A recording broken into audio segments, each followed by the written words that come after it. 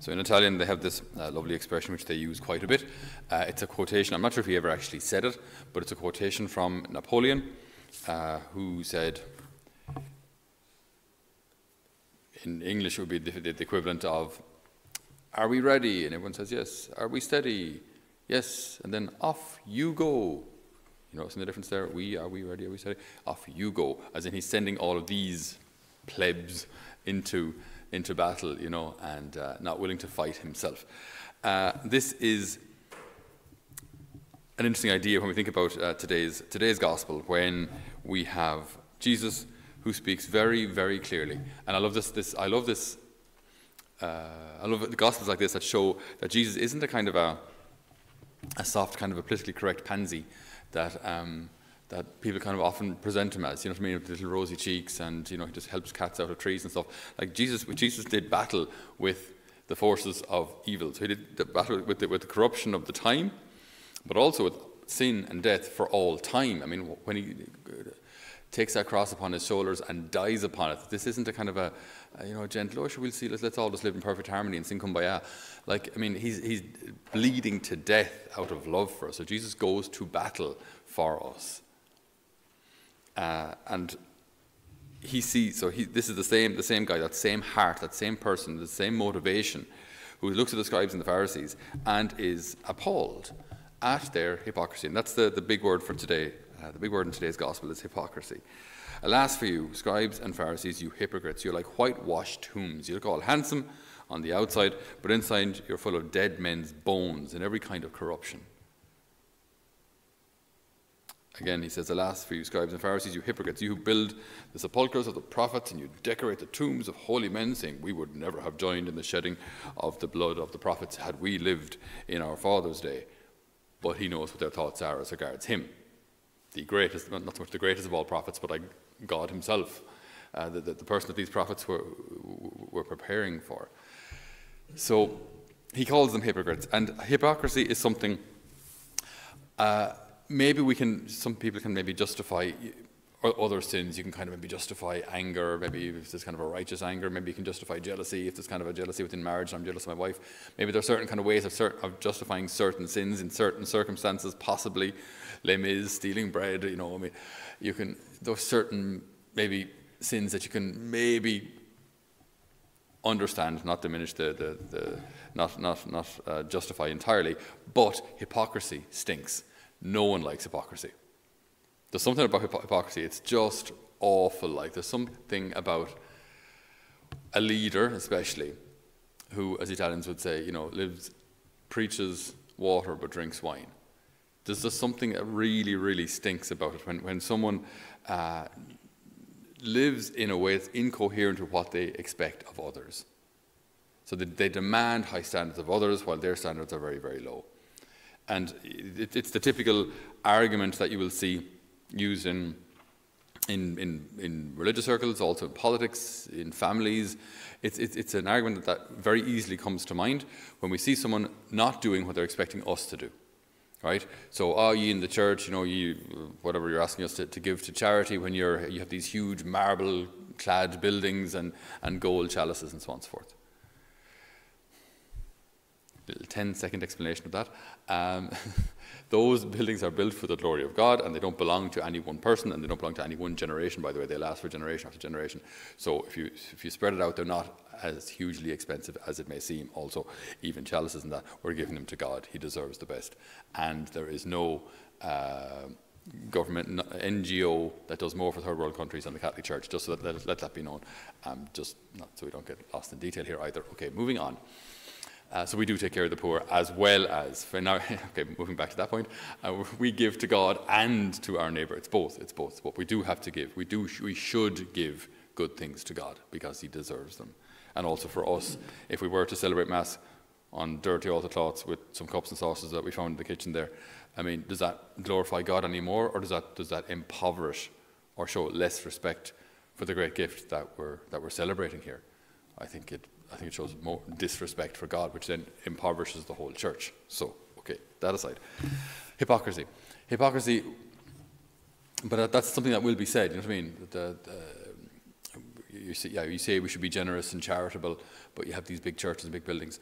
Or politicians the same way, you know what I mean? That they're asking us now, that they're increasing taxes and they're asking us to tighten our belts when they drive around in their big flashy cars. You know, it's the kind of thing we hear very often, you know, or any kind of a manager, you know, again, like the workers on the floor have to take a pay cut while he's still smoking his big cigars and drinking brandy all day. It's just these kind of expressions that you hear, you know. People can't stand hypocrisy, and I understand it. And I was asking myself today, I was thinking, just praying about this, like, and thinking, what is it about hypocrisy that we don't like? What is it that really stinks about hypocrisy? I think it's that the hypocrite, because they know what to say to us, or maybe I shouldn't, yeah. Maybe we can all be somewhat hypocritical in our lives, but because they know what to say, they know what the right thing is. So it's not that they're ignorant of what the right thing is. They know what it is. And they know that they should be doing it and that everyone else should be doing it. So in that way, they're right. What they say is right often. You know, what they say is correct. Yes, we should be giving to charity. Yes, we should tighten our belts. Or maybe for the survival of the company, yes, everyone has to take a 5% pay cut. So maybe that's just factually the case. So they know what the truth is. They just don't do it themselves. Do you know what I mean? So it's like they're not ignorant of the law. They know very, very well what they should be doing. They just won't do it themselves. And that's what really, you know, when you see children kind of play fighting or messing or making mistakes, and they don't have, well, maybe they do know that if something belongs to someone else, you shouldn't pull it off them while they're playing with it. But more or less, you can kind of excuse them, you know, ignorance of the law and so on and so forth. But a hypocrite, like, they know what we're supposed to be doing. They know what they're supposed to do. They're just not willing to make the sacrifice. They're not willing to make the sacrifice themselves. They know what should be done, but they want everyone else to make the sacrifice, but not them.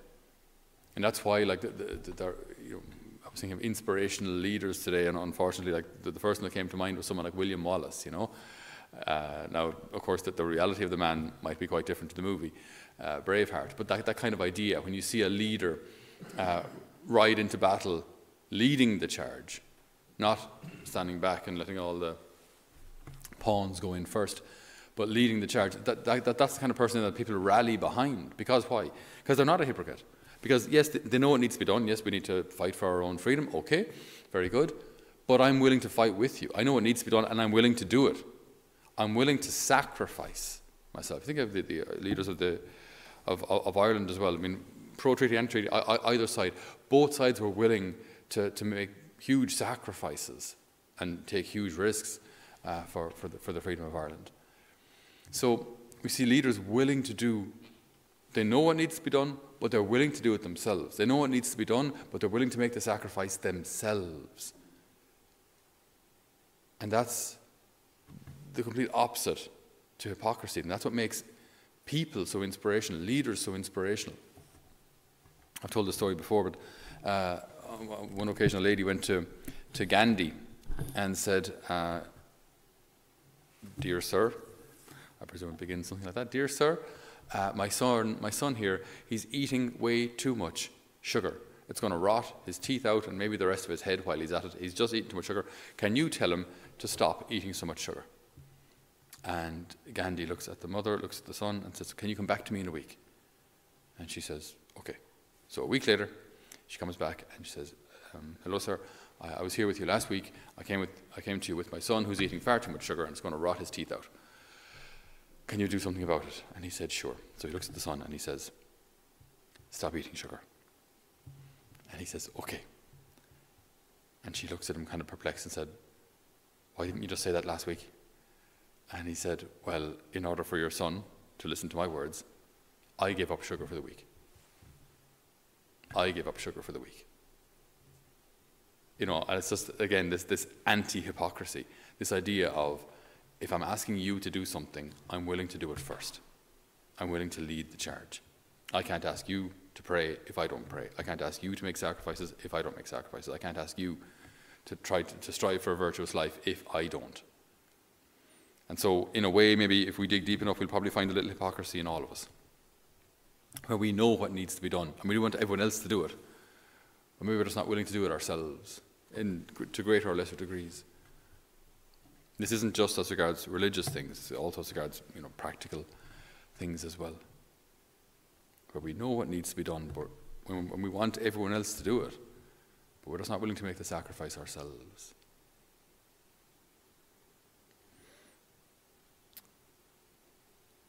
Interestingly, the word hypocrisy comes from the Greek word for actor. Actor. So, as hypocrites, we put on a certain show. I remember I was at a funeral years ago, and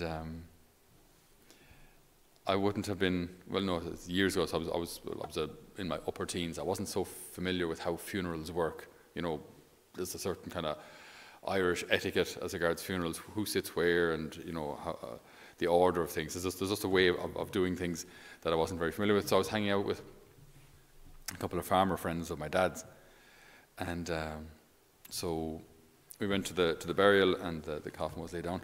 And then one of my father's friends, says to me, he says, "Look, we'll go over there to that little patch of high ground over there." And I said, "Grand job, yeah, no bother." Is this where this must be where certain people go? I don't know. I mean, there's obviously a reason for this. Okay, so we got to the bit of the high ground, and he just kind of stands there and just kind of looks around. I said, "What are we doing up here, by the way?" And he said, "Oh, just so people will see us." I said, "What? We're going to a funeral so that people will see us." Jimmy was there, and the young fellow, the Cals, he was there as well. Yeah, we saw him above in the graveyard. Yeah, I've never seen this. Never realised this was a thing before. To do certain things to be seen, to be an actor. Put on this facade of religiosity or that you care or whatever it was. We ask the Lord today to highlight to us, and these are always dangerous prayers to make, but they're good. We ask the Lord to show us if there's any hypocrisy in our lives. Are there any things that we want people to do, we want everyone else to do, but aren't willing to do ourselves? Are there any aspects of our lives that we're holding on to, not willing to make the sacrifice, even though we know what the Lord is asking of us? We know what He wants. Whether that be an attachment to money or success, or if it's just laziness, or if it's just I know I should pray but I don't, but I want everyone else to pray then when I've got a problem. Whatever it may be, whatever issue there is, we ask the Lord to root all hypocrisy out of our hearts. Show us what it is, Lord. Help us to do battle with it. And grant that we may live the kind of lives that You're calling us to live. Amen.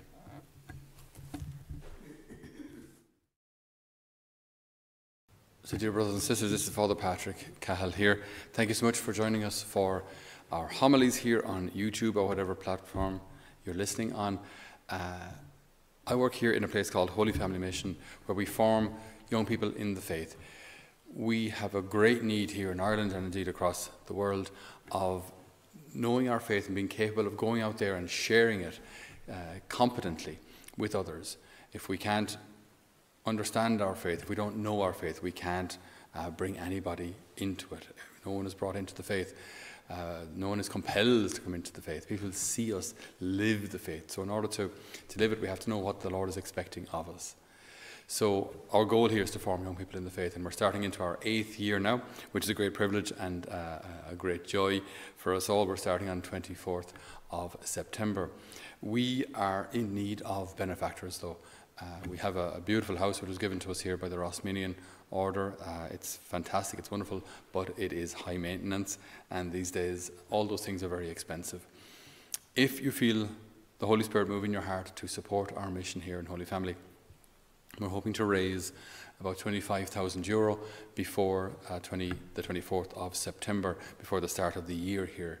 We have about 10,000 raised so far, but we need your help to get to 25 if we can.